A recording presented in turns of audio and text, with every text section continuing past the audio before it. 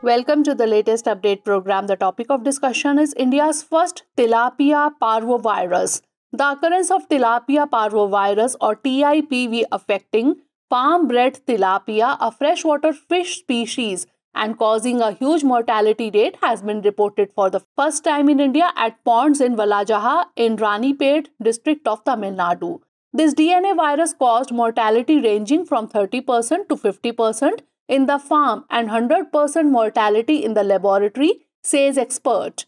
Fish samples were collected from 10 ponds in the farm and fish from 8 ponds showed TiPV positive by PCR. Considered a poor man's fish, Mozambique tilapia was introduced to Indian freshwater bodies in the 1950s and it is called jalabi in Tamil. Capable of surviving in low oxygen levels in water, the fish has turned invasive across the country.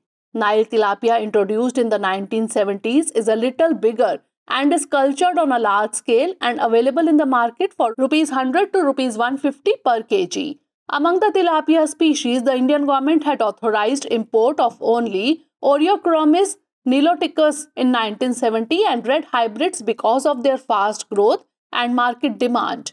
In India, tilapia farming is being carried out in different parts of Andhra Pradesh and Kerala and is sold in domestic markets as whole fish. In 2022, the tilapia production was estimated at about 70,000 tons, of which 30,000 tons come from aquaculture. The TiPV was first reported in China in 2019 and Thailand in 2021.